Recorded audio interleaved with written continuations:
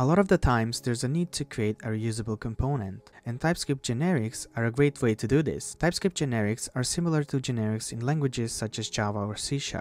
But where and why we would use TypeScript generics? Well, let's consider this very simple example. Today I have a function that returns the argument of a number we pass in. But tomorrow I might want to pass in a string there. Yes, we can use the anyType and make this function generic, but we lose the information about what type was passed. The way we can do this and know the type that was being passed is with the angle brackets, and after the function name we will use the generic type parameter. I gave it the name of t here because people usually use t, but you're not tied to t, you can use any name you like. We also have an item parameter of type t, and the return value is of type t as well. And t is like a placeholder, it will get replaced with whatever type we use this function with. And just like that, we have a generic function, and as you can see, if we use a string, we get the proper tooling and IntelliSense, and if we use a number, again, we get the proper IntelliSense, meaning the compiler knows the type that's being returned. Now, besides functions, you can also create generic interfaces, generic classes, and you can use generic constraints, and you can also define multiple generic type parameters. Let's jump into an example and see where and how we can use the generic constraints. Sometimes you may require some property to exist on a generic type.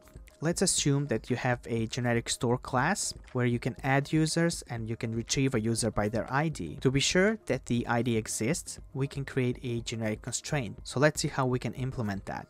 We'll create a generic store class and we'll set the generic type, and with the words extend we can use our own constraint here, and for that we're gonna create an interface has ID, and that interface will have a property of ID which is of type number. Now we just need to pass this interface after the extends keyword, and with this we're making sure that whoever will use this class in the future, they must include a property of ID in their type. So now let's just go and finish our class. We'll create a private items which will be a new array with the type we're gonna pass, and we'll create two methods. One is get by ID, which will take a ID of type number and it will return the item based on the ID we pass in. And the other one is add items, and here we're gonna pass the item of type whatever type we're gonna use, and we're just gonna populate the array of items. Now I haven't done any checking here if an item exists or if we are adding the same item twice, but for the sake of this video we're just gonna keep this simple. Now let's use this class with some users. Let's create a user class first, and this class will for now only have a first name property. Now if we instantiate our generic store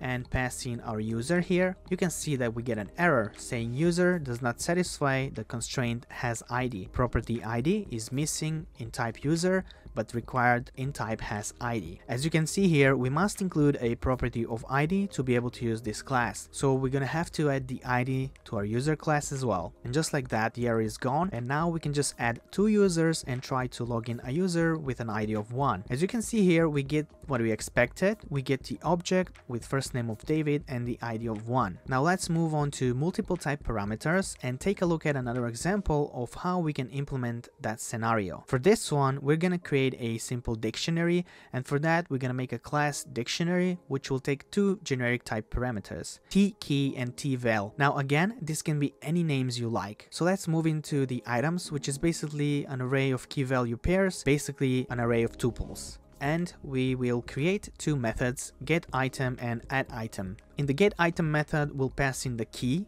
which is t_key, and will return the item where the first element in the array is equal to that key. And for the addItem method, we're just gonna push the new tuple to our array. Now let's create a new instance of this class and pass in the two types of number and string and add the two tuples of two users, David and Sarah. And let's try and log in a user which has a key of value of 5. Now again, to keep this simple, we don't do any checking in these methods to see if an item exists or if we push the same user 2 times. We're just keeping it simple. Now let's run this, and as you can see, we get the result of 5 and Sarah. And that is how we use multiple type parameters. In short, in TypeScript, you can create generic classes, generic interfaces, and generic functions. That's all for this one, guys. Hope you enjoyed. Post your comments, questions, and suggestions down below, and I'll see you in the next one.